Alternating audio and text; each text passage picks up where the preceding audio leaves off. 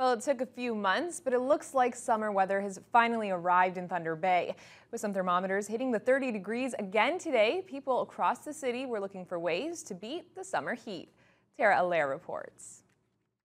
Don Alford is visiting the city for 8 days and said he couldn't have picked a better week to visit his granddaughter. He says they found a lot of fun ways to stay cool. Go out here at the park. We were here yesterday again because of the hot weather, and it gives them the chance to cool a little bit. And we go to the lakefront. We'll be there, and your ice cream places. You know, we do the movies tomorrow. Tomorrow. Tomorrow we do the movies. They're going to do the Smurfs or whatever it is.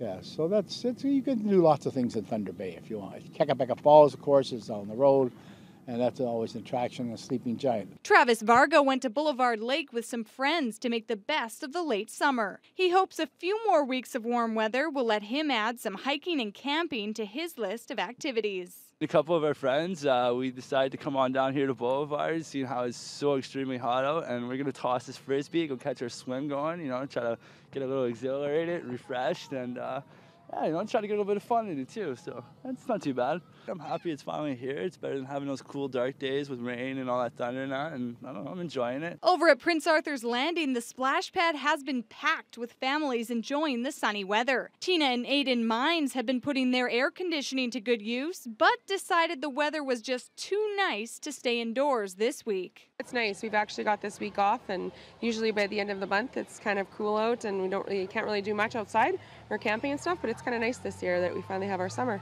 and we can enjoy this last week off. Probably we're going to go out to camp and just go swimming and on the boat and stuff and just try and keep cool in the water. And it looks like the warm weather does not plan on going away. Despite a bit of rain and humidity, it should remain above 20 degrees for the rest of the week. In even more good news, officials at Thunder Bay Regional say despite the heat wave, the emergency department has not seen an increase in cases of heat stroke.